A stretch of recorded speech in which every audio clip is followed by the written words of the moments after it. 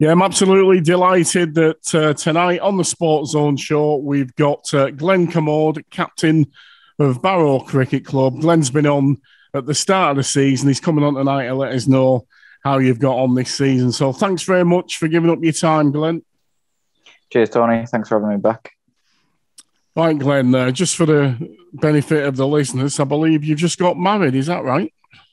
Yeah, I got married on Thursday. Had to push it back once because of COVID. So we were lucky that we only had to wait a couple of months to get married again. But yeah, had a great day. So yeah, it's really good. Had to go back to work today. So it's just a bit of a come down. But hey-ho. We'll make up for it coming on Can Do FM, Glenn. Yeah, exactly. Anyway, congratulations, mate. And hope you have a healthy and wealthy marriage. Thank you. Right, Glenn, just for the benefit of the listeners, you did come on at the start of the season, tell us that you were really looking forward after that dreadful COVID year. Can you just give us a few lowlights of what happened during that COVID year, Glenn?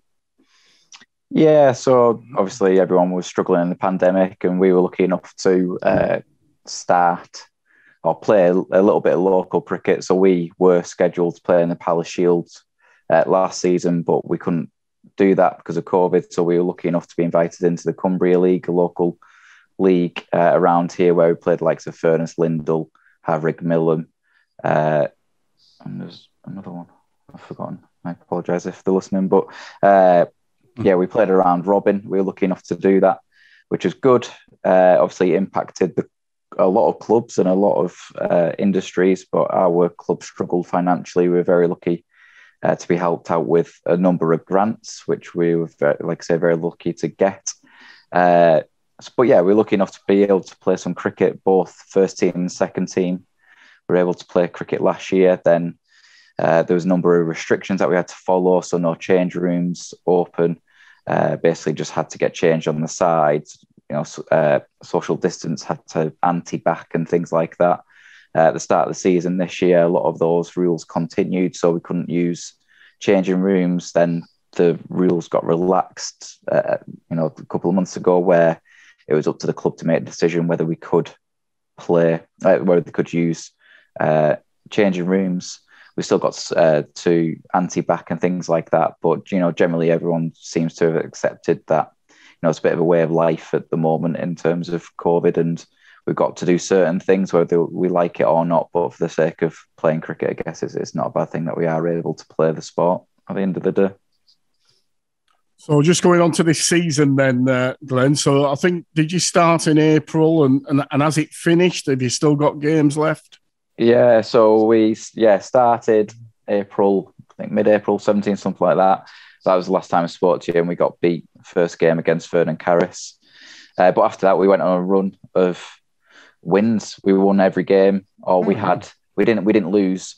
We had a couple of no results, but we won every game after that. Then when we played Vernon and Carris again on the reverse fixture, we lost against them. They've been a bit of a bogey team, but it was a bad toss to lose when we were at their spot. It rained quite heavily the night before, and it was a good toss to win from their point of view, where they were able to skittle us for 90 odd. The sun came out and the wicket dried out and it got a lot flatter.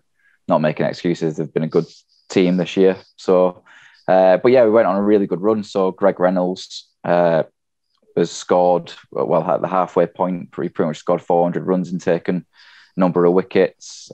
Jack Singleton, who we got from Dalton, has scored similar runs.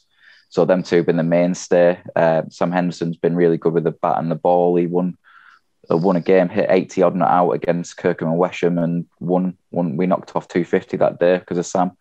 Darryl Waring, Gary Collins. I think Gary's taken about 40 odd wickets, or closing in on 40 wickets for a 40-year-old isn't bad. So as a team, we've been doing really well and competing. So we're fourth in the league at the moment, but Penrith are running away with it. They're about 20 points ahead.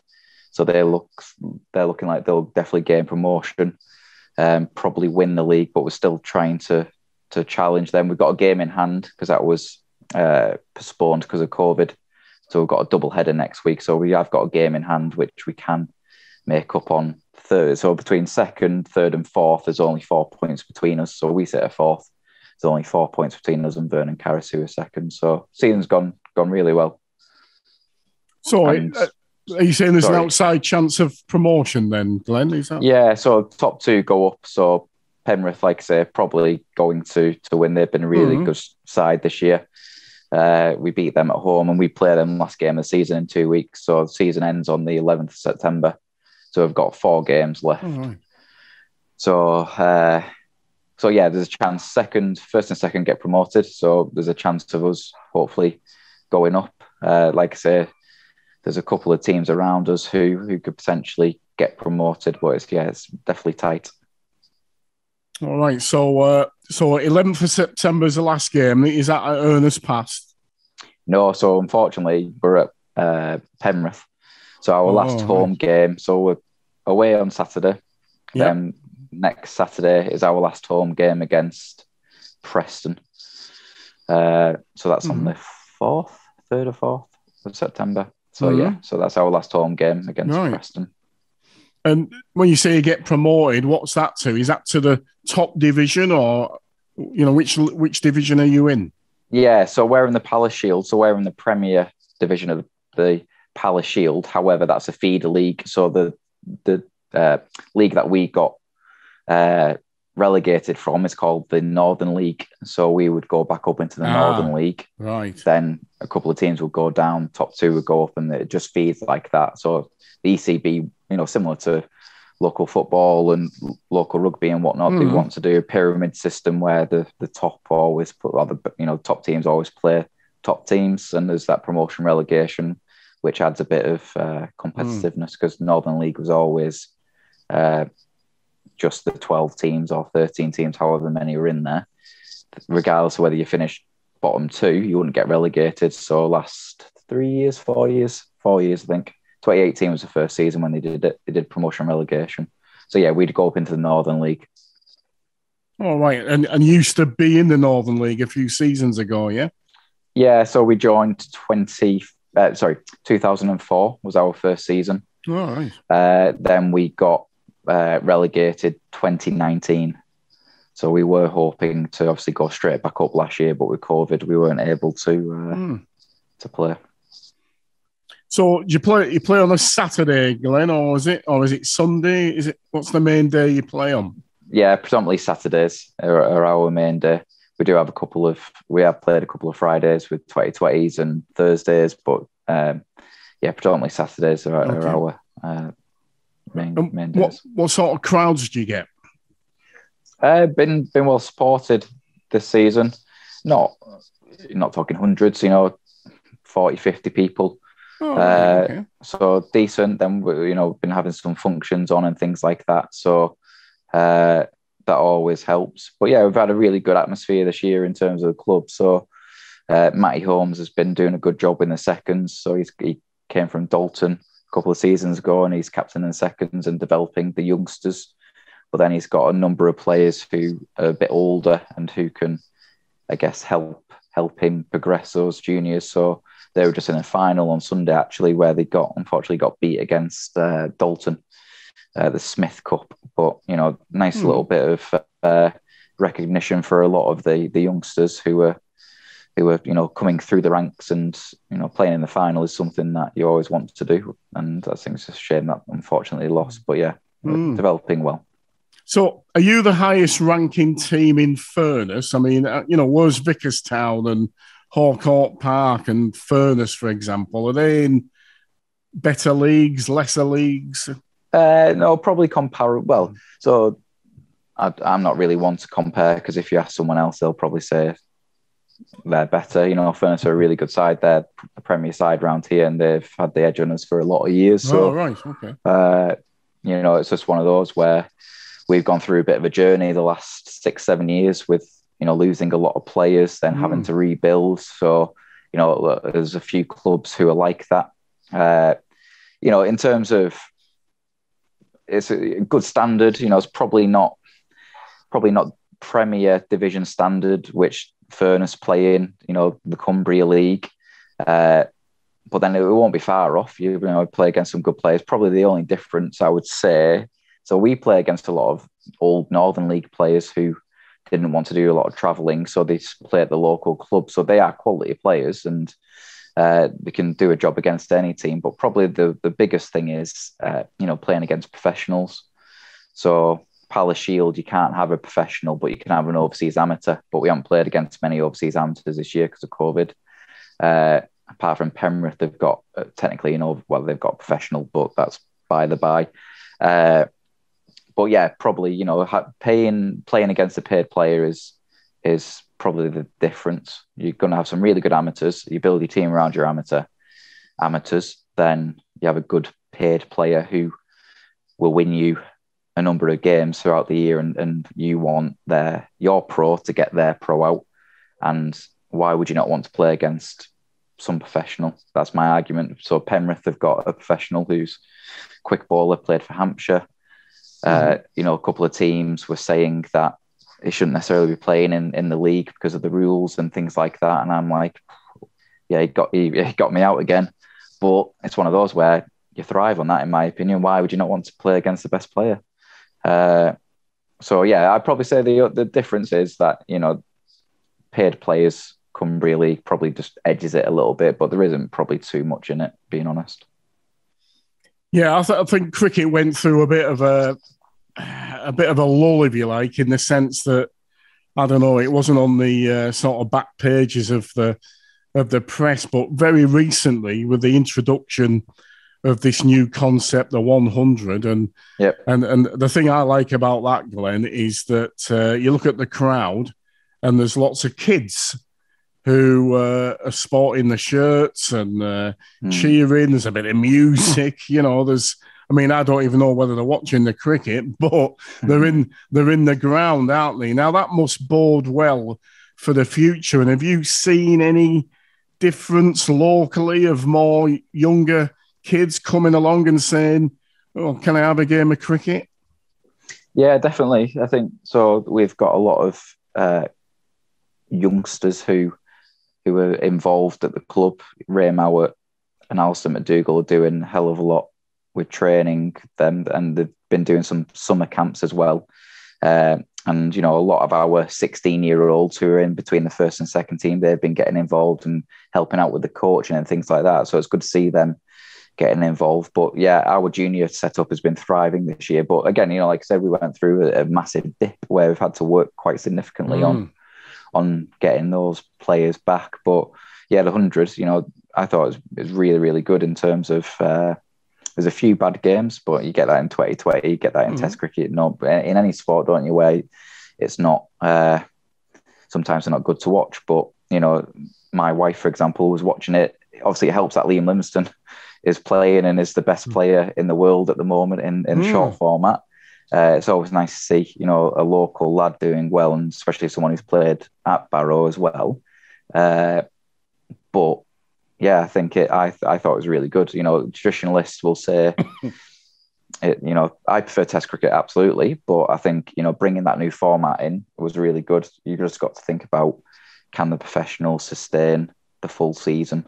And that's for the ECB to understand, to come up with it. Because if they're playing, cricket pretty much every 4 or 5 days out of a week for a 6-month period, that'll soon get tiring physically and even more mentally, won't it? So it's just interesting how they're going to feed that. I know that's quite technical, but yeah, I thought overall 100 was really good.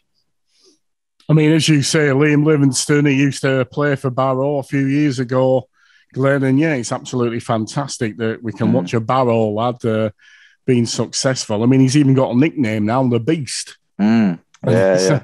So that's great. And he also played well in that was it the T20 for England? Where did he get a century? Yeah, he got 100. Yeah, it's really good to see. So that's absolutely fantastic. So if we can produce a few more beasts and get them up there on the sort of Lancashire and international scene and everything, I mean that only bodes well for the town, doesn't it? Because there's always been that cricket talent in Furness, hasn't there? Yeah, 100%. When we were growing up, me and my brother were growing up and going through the junior ranks, Blumenauck is competitive cricket. From the age of 11 up to 18, 19, there was a hell of a lot of talent around. And yeah, why would you not want to see, both boys and girls progressing as much as they can? And, we talk about juniors and men's cricket, but, we've got a good thriving softball cricket team, I guess. They do a lot of training and they play softball days and tournament days.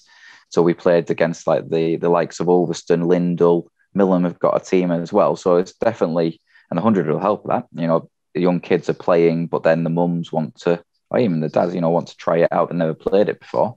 Having, a women's softball thing is really good for clubs, absolutely. And that's the thing, we want the next Liam Livy, 100%. So in terms, I mean, one of the big bonuses as well of the 100, Glenn, has been the advancement of the women's game. I mean, they were getting a lot of exposure. Only sort of saw England at international level on the TV occasionally, but like every night on the television or just before the men's game and in the late afternoon, there was a women's game as well. And I watched it and I thought, wow, it was fabulous. So is there any signs of maybe forming a women's team at Barrow or anywhere else? Yeah, so Lindell have a women's team. We have explored the option up at Barrow, and we've got a number of people, Enid Milligan and Emily and Laura Croskery, who are heavily involved in the women's setup. I've helped out with coaching and things like that, and it's something that we've explored. Softball is probably the go-to for us at the moment with the softball days and tournaments, then they can have a couple of drinks afterwards and things like that. It's just one of those where I think Cumbria Cricket and the ECB want more women's teams, but it's like us playing cricket for 6 months of the year when we're training and playing away, Saturday, Sunday games. It's a big time commitment, and a lot of these ladies have families, but then they play a lot of other sports, netball, rounders, and things like that. So rounders and cricket, they're summer sports, aren't they? So can you get someone to commit? And this is the argument. Sunday, for example, can you get someone to commit to 6 hours when there's so much stuff to do over the weekend and things like that? So I think it's a bit of a hard ask personally, but I think it's one of those where, like I say, softball, we have some really good tournaments up at Barrow with the women's softball. So yeah, it's one of those where we might see for the next few years something happening, and we're open for anyone coming up and trying women's softball. Then they might want to come in. So we do have 13, 14-year-old girls who train with the juniors in hardball cricket. So they are really good at that, and they'll keep progressing, and they'll train hardball with the lads essentially, which is good to see. So in terms of attracting a lot of this recruitment, Glenn, I mean, obviously there's quite a few cricket teams around, isn't there? So I suppose you're up against your Furness, your Vickerstown. Are they still going? So Vickerstown is still going. Yeah, I think they're trying to revive the junior setup at the moment.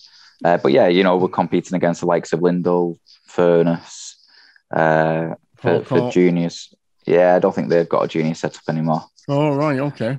Yeah, so I think we only played 3, 4, 5 teams, if that, probably 4 teams locally. We're competing, cricket as a sport, competing against football, rugby,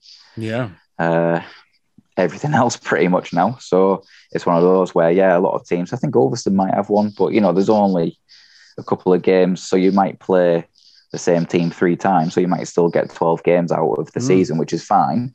But when we were playing, we had 7, 8 teams that we were playing against when we were juniors. So yeah, it's just one of those where I think, cricket's taking a bit of a hit at the moment. Well, yeah, bit of a hit, but we are where we are. Well, even back in my youth, Glenn, which was quite a long time ago, actually, I played a little bit of cricket for Vickerstown when I was 17. And my claim to fame, and you're not going to believe this, yeah?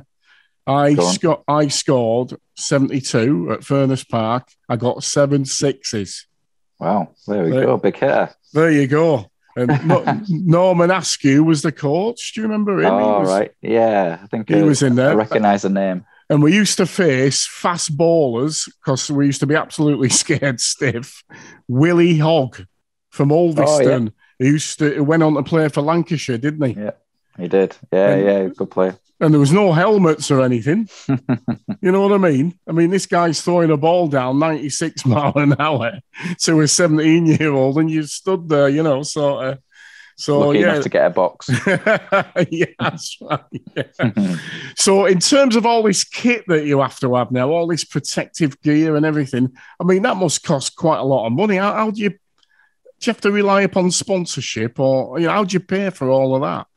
Yeah, it's a good question. I guess I was lucky enough, me and brother were lucky enough that we were able to ask for, Christmas and birthday presents combined, and we got a new cricket bat and things like that. So, it is really, really good question. Clubs generally do have kit, especially when they're young, between, let's say, 9 and 14, 15, potentially they can borrow kit. But generally, if they are interested, then they will have their own. But it's just, little bits here and there. So you obviously need your pads, you need your box, you need a thigh pad, helmet, gloves, bat. So it can be expensive. Does the club not supply that, Glenn? Or are you saying individually you have to get it yourself? Is that what you're saying? So the club supply it in terms of we've got kit for, like under 11s, under 13s. If some under 15s don't have it, then there is kit there, which they can borrow. But yeah, we all have our own kit because ultimately you don't really want to be sharing too much of one another's kit. And that's the thing. It's just one of those where you build it up over a period of time, and you don't necessarily have to get the best bat in the world, because the bats, some of the premium bats which the players use, can cost upwards of £600. So you got to have a lot of money, and potentially they could break in the first instance. So yeah, it just depends on what quality you want, but yeah, I've had my pads for 8-10 years, and I changed it last year. So it's just one of those where you can get, I don't wear them very often because I'm not in long enough, but it's just one of those where, you don't have to have the flashiest gear, and that's what people do. It's just one of those. But yeah, we do have kit which people can use, but if you're playing, I guess, senior cricket, then generally people do have their own kit. So in terms of the sort of kit for the team, in terms of whites, do you guys have to wear whites? Yeah, well, mix, to be fair. So Saturdays we wear whites. So we just got some new whites this year where we've been sponsored by Peter Schofield and Lakeland Care. So they've contributed to the club in terms of that. Right. So it is worth having that with their support. But we also wear, for the 2020s, we also wear a coloured kit who Ross is sponsored as well. So they contributed to the kit. So we went to another manufacturer, and we've got a black kit which we wear for 2020's coloured kit. So like I said, Ross has sponsored us for that. All right. So there are sort of rules that say, you got to have a certain amount of uniformity within the team. You can't go on the pitch looking like a team of individuals, all different gear on, can you? Well, sometimes that happens. I played a game a few years ago where we had to borrow some of the away kit because someone didn't bring theirs.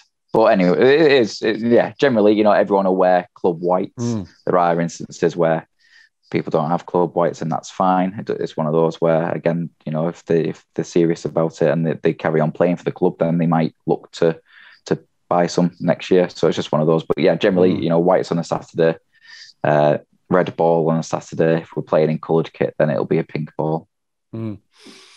Now, one of the things that's sort of been under discussion recently, Glenn, has been the sort of mental health of a lot of elite sportsmen, and obviously even Ben Stokes is taking time out, isn't he, to get his mental health back and everything. Now, one thing, I mean, I only dabbled with it when I was younger, but one thing that always stuck in my head, and you're a batsman, and I did used to bat a little bit up the order, was it's one of the most strangest, tense feelings in the world, stood there waiting to receive that first ball. Yeah, exactly. And there's a lot of pressure, especially if you're facing, a professional bowler, a quick bowler, who ultimately can hit you in the head, either hit you in the head or hit you on your toes. And we don't really face too much quick bowling. So when you face quick bowling, it's when I talk quick, in our league, quick is probably 80 plus mile an hour. Right. So how do you deal with that mentally? That's a good question. So you just got to face it, the ball and the merit, and its merit. You can't really, you just got to do your best. And, it is a really hard feeling when you're batting and you get out. No one means to get out, same as fielding. No one means to drop a catch at the end of the day.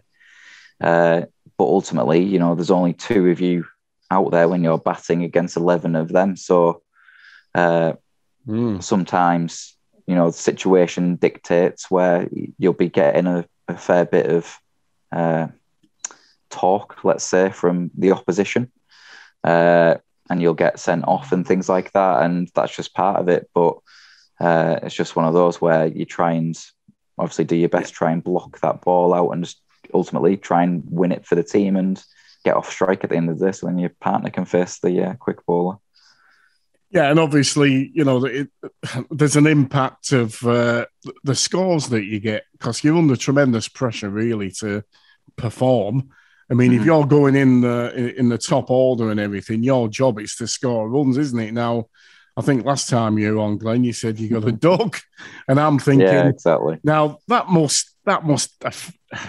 How do you deal with that? That must impact your mental state to say, am I good enough? What did I do wrong? Do I need to go and practice for a week? I mean, how do you resolve those thoughts? Yeah, it's one of those where sometimes you just got to sit back and think that ultimately, we're playing it as an amateur sport. It's it's not your job. Yeah, exactly. And you want to do well for your team, you want to do well for your teammates, you want to do well for your club. And when you're out for a low score and your team lose, then after we spoke last time, I was still thinking about that loss and whether that's just me being captain or I think a lot of players are like that. And it's just one of those where ultimately you just got to train harder, you got to work on your technique and things like that, and it'll always come, because if you're playing at a decent standard and you've done it since you were younger, even though we're not professionals and we're amateurs and some of us might be average, it's just one of those where you still got a decent technique and it'll come off. It will come off. And it's just one of those where, like I say, the feeling sometimes isn't overly good when you're there at the top of the order and your role is to try and get the team off. Not necessarily, it doesn't have to be 50 for none off 10. We're going at 5 runs and over. It can be 20 off 10 for none. But that your role has helped to protect the better players, let's say, from the new ball. Therefore, they can come in and score a little bit quicker. So it just depends. Some people look at this, I guess, opening the batting or, top 3 or 4 that they need to be scoring at 5-6 runs and over. But it just depends on the game situation. The pitch, like I said before, Vernon Carris won a good toss. If we got 120 and the pitch didn't dry out and it was overcast, then we could have won that game. But it's just one of those where that's cricket. So looking towards next season, Glenn, what do you typically do in the winter? Do you do a lot of training? Do you have indoor nets and stuff? I mean, have you got those facilities? Yeah, so we use Furness College. So Furness College have got the like ECB accredited nets, which are really good to use, quality lighting and I've seen good. them. Yeah. So yeah, we use them a lot. It varies. We generally try and do some fitness as well if the lads want to do it. So run a couple of circuit sessions, but it varies from year to year. So sometimes we've started, really early in terms of like October time, but then we've found that there's a lot of burnout by time you actually get to the season. So I think we'll have a couple of sessions before Christmas. Then we'll hit the ground running, come January, where we can start doing more skills work and just getting our eye back in. Then we'll go into the nets. But, it's really good that we've got these quality facilities, but it's there's a bit of a difference between obviously nets indoor where it's quick and hard compared to what we're playing on in April. But yeah, it's good to keep your eye in. So we'll be doing that over winter. So, Glenn, we're coming to the end of the interview. Just we're talking about the 100 and the success of that concept. Can you ever foresee a Furnace 100 maybe next July in it? And if so, what would we or anybody have to do to make that happen? Yeah, you could maybe see it. If it's one of those where it just depends, because we played local T20 this year, which is really good, and really appreciate being in that. But we've got a few players who can't commit to Friday nights because they've got children, or they can only play one game, because we've got a couple of older stalwarts who I'd rather them play on Saturday in the league when we're trying to compete for the league. So why would I ruin a 40-year-old when I know that he's going to bowl 8 to 12 overs for me? It's just, people don't understand that. It's good, from a developing, this is my opinion, we've taken the strategy of developing our juniors, not juniors, but our young 16, 17, 18-year-olds, and giving them an opportunity to play in 2020. And, we got beat quite a lot in that, but still, they're better off for it. From 100 point of view, I think, if people want to run with it, absolutely. It's just one of those where it'll take a bit of coordination and understanding the rules, because that took me a little bit of a while to get used to it, bowling 10 balls from one end, then swapping and things like that. But it's one of those where I'm sure it'll be open for discussion over the next few years. Is there a local cricket association who would have to give approval of that? So it'd be the Cumbria Cricket League ultimately, if it was affiliated to them. But I think previously, or a couple of years ago, some of the local clubs did their own 2020 tournament, for example. Oh, right. So there is scope for that, okay. But it's just taking someone on that. See, because I'm sort of thinking here, Glenn, that you could get sponsorship for your kit, all colourful and whatever.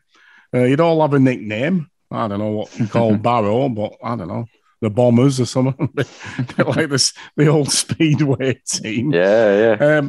And you could attract good crowds. I'm sure you'd get a few hundred in on a beautiful July Wednesday, Thursday evening or whatever, at 6:30 and a few pints. And I don't know, I just see an opportunity. Am I sort of pie in the sky? No, I think there's definitely scope for that. Absolutely. Again, it's just one of those where, similar to the professionals, is the time in the calendar for local cricket, because, this time of the year, July, August is notorious, isn't it, for people going away generally. It's been, for example, a lot of weddings have been postponed and condensed into this summer, things like that. So it's just one of those where logistically, but if teams are up for it, I think absolutely, why not? So it's a possibility, and it'd only be for a few weeks. You know what I mean? There'd be sort of 8, I don't know, 6 teams, 8 teams, and play each other once, and then the winners of each little mini division playing a final or something, over 3 weeks. I don't know. Maybe. But yeah, that's the thing. There's scope and things like that. But like there is a lot of cricket going on. B Team League 2 play on a Wednesday, but it's just one of those where, there is scope for it, I guess. All right then, Glenn. Well, thanks very much for your time here on Can Do FM. You're still on your honeymoon officially, aren't you? Well, yeah, I went back to work, but we are going away soon. So, and you've got 4 games left. In the league. And how many at home? 1. So 1. Yeah. So next Saturday against Preston. So anyone more than welcome to come up. So not this Saturday, but a week on Saturday. Yeah, a week on Saturday. Yeah. Right. So anyone out there, listeners, week on Saturday, get yourself to Earners Pass, home of Barrow Cricket Club. Is it free to get in? Yeah, free. Bars open. Free. Yeah. Got Lancaster Blonde on, Bia Moretti, all the good stuff. Don't know whether I can say that, but of course you can.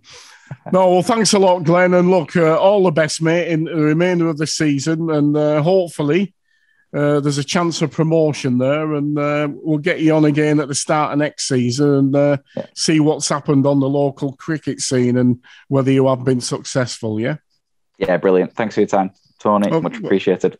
Okay, Glenn, thanks very much for coming on, mate. Cheers. Bye-bye.